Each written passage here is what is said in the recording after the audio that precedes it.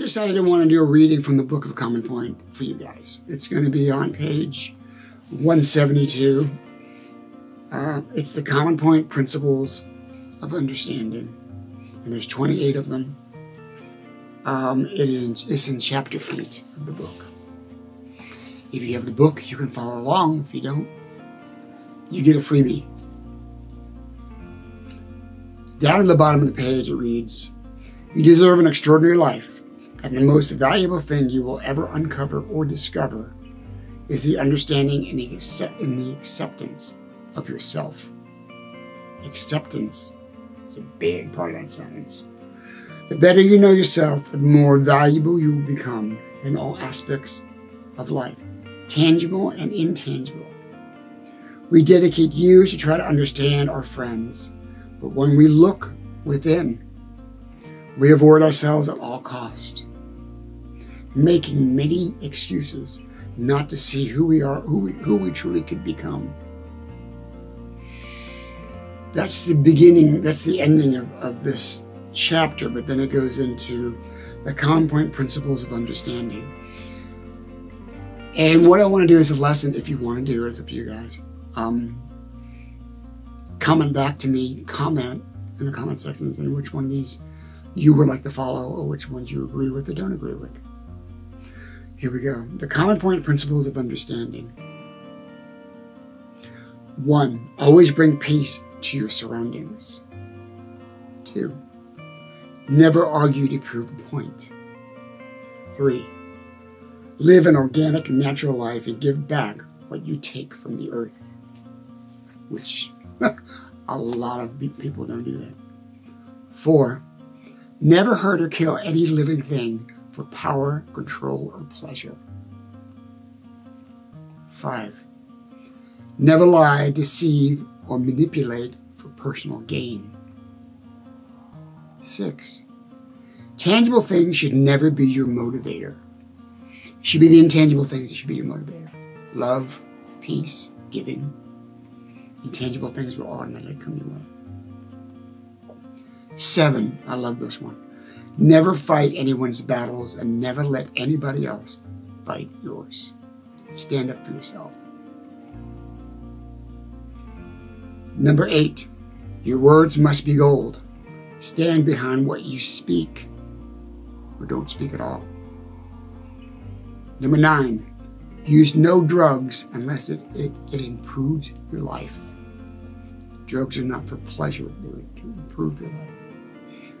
Number 10, I love this. People say, nah, amen. I want to get stoned. We can lean both ways on the weed thing if it's a drug. Number 10, don't desecrate your body and don't self-mutilate, because I believe it destroys your self-worth. Your self-worth comes from within, not external look, what you wear, what you have on your body. That's not your self-worth. That's a created identity. You don't need to create your identity. You are what you are. Number 11, keep honest communication about sexual activity and sexual needs. It doesn't have to be a secret. Don't be afraid to be who you are sexually. 12, always appreciate time for what it can bring you. I have a quote in my book that time is the most important thing you'll ever have in your life. So that's a big one. Number 13, your health history should be an open book. Don't be afraid to talk about your health history. Number 14, invest in the intangibles first. What do I mean by that? Invest in intangible things first. Love, understanding, giving, peace. When you invest in the intangible things in your life, tangible things will come to you automatically. It just happens that way.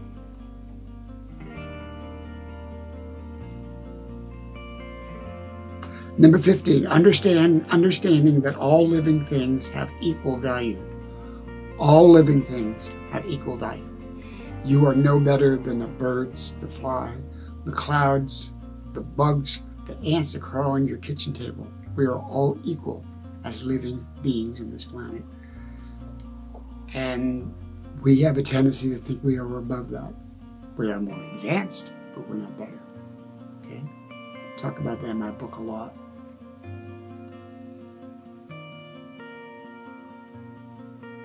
Number 16, understand people are not created equal, but all people deserve equal opportunities and respect. We are not all equal. I don't have the ability of a woman. I don't have the ability of somebody that maybe can see better than me or think better than me. Vice versa. We're not equal, but we all have equal, should all have equal opportunity. 17, never take away a person's hope, promise, or possibilities. It's very selfish when you do that. Number 18, live without exterior classifications. This is the big one in the common point philosophy. Okay. Where was I? Yeah, number 18, live without external classifications, i.e. jewelry, religious icons, fashion of the day. We tend to live today in throwaway clothing. It's fashion.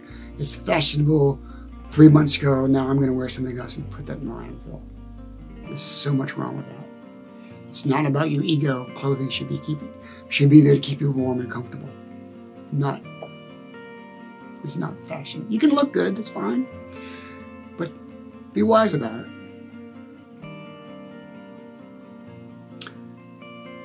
Number 19, I love this one. Be a humble example by not imposing your God, faith, religion on others. It's ignorant and selfish. Most religions are selfish.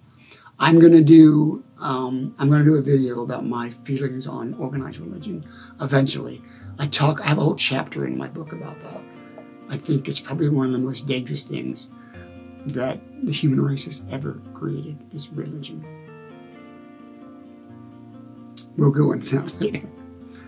Number 20, always understand that internal forces will bring you external greatness. Internal forces, your desires for things, will bring you external greatness. People will see you or understand you better when you do that. 21, if you take a vow of commitment, you must be true to that commitment to the end. I'll give you a good example. My dad and I, years ago, we were trimming trees, we were doing tree trimming. I was like a teenager. And he bid on the job. He said, I'll do the job for, I don't know, $2,000. After he bid on the job that evening, we were at home. He was frustrated because he underbid the job. He knew he was going to lose his ass on that job. He was going to lose money. By the time he hired the men and the companies and we did the job, he was going to be in the hole. But he took his commitment as a vow, his word as a vow. He didn't call the guy up and say, oh, by the way, I can't do the job, and didn't pull out and back out. He had the dignity to say, I made the mistake, I'm going to own the mistake, and we finished the job and lost money. That's what commitment's about, okay? 22, remember all human beings are driven by their emotions. Everything we do is driven by our emotions. When you understand that, you can make clearer choices in what you do, about things you do.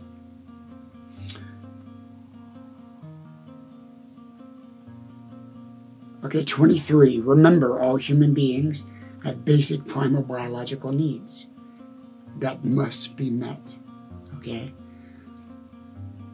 So if you have a relationship with somebody or you're married to somebody and those biological needs are not being met between the two of you, you need to work that out. That's going to cause a lot of problems in a marriage or relationship.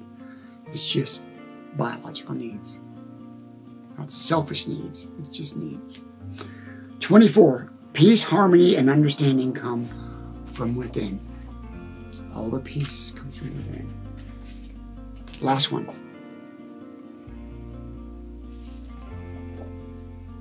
Excuse me. Last one, 25. Trust is the cornerstone of all relationships, friendships, marriages, societies, and countries. Trust is the cornerstone of all relationships, friendships, marriages, societies, and countries. I'm going to go back here for a second and read what I opened with. You deserve an extraordinary life, and the most valuable thing you will ever uncover and discover is the understanding and the acceptance. Underline that, italicize it in bold print, the word acceptance.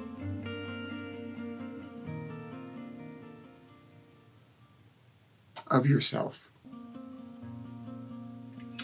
The better you know yourself, the more valuable you will become in all aspects of life, tangible and intangible. Okay, this is in my book, The Book of Common Point, in Chapter 8. It's about halfway through the book. Like I said before, I'm going to try to figure out the best way to sell these books. Right now you can get them when I speak or I'm out and about. I want to thank everybody for your support. Also, I want to let you know that please leave a comment. Don't worry about hurting my feelings. Be truthful, okay? Don't be a hater. I don't want you to go there, but be truthful. Straight into the collar. Pick one of these principles that I read and live by it. Here they are. Oh, here they are. As they're listed in the book. Probably can't see them really well if I do that. But it's about halfway through the book. Also, in the ending of this video, I am determined to develop this philosophy. See the sweat on my lip? Don't worry about it. I shut the air conditioner off to be able to do the video so it gets hot in here. I'm determined to get this philosophy out there and people to follow it or learn by it. Saying in all my videos, it's not a religion, it's a philosophy, it's a mindset to live by.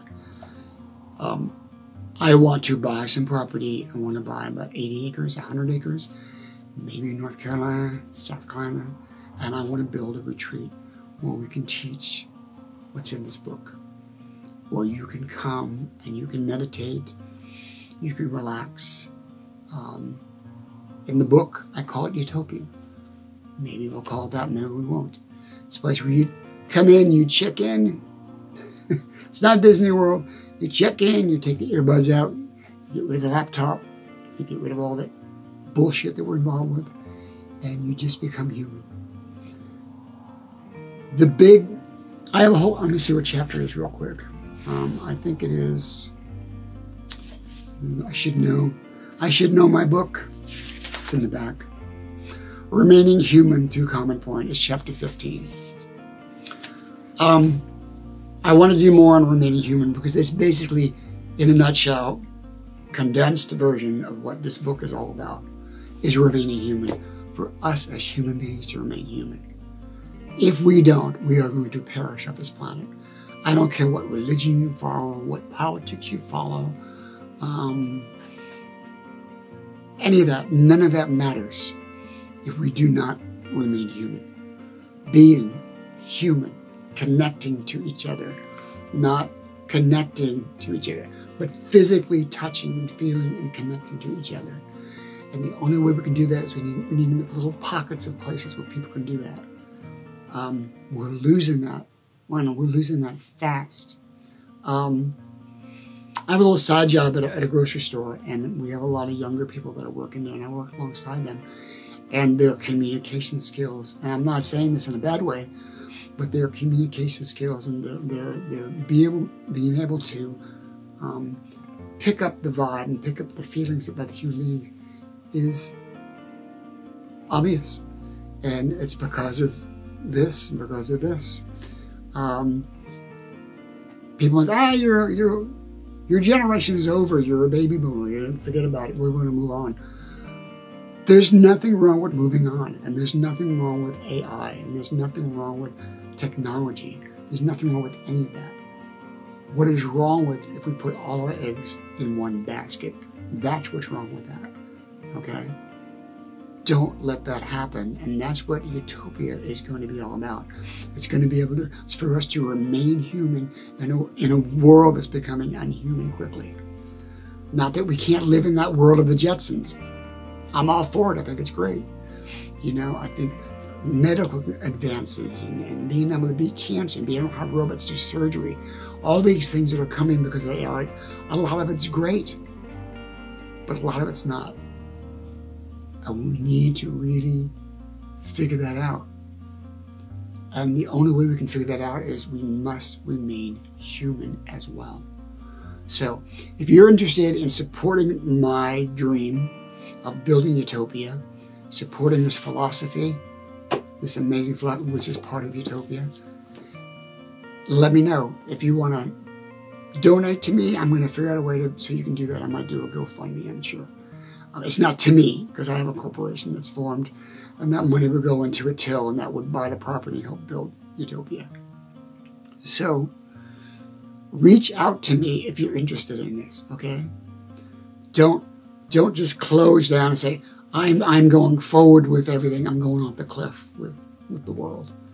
Reach out to me, and together we can build this mindset. We can build this concept so people don't get buried and mired in what the future is bringing. On a happy note, we'll leave it at that. Thank you very much from the Book of Common Point. I will see you guys next time. And subscribe to my channel. Please subscribe. Please leave a comment. You know, even if it's like, "Hi John, how you doing? I'm having an ice cream sandwich." I don't care. Leave a damn comment. Get engaged. Please get engaged with what I'm doing, you know. I really appreciate you watching my videos. That's great. But get engaged with what I am doing, what I want to create, because I cannot do it without people helping me. Nobody can do anything alone. It's impossible, okay? But please get engaged with this amazing philosophy. You won't regret it. Trust me. Love you guys. Bye now.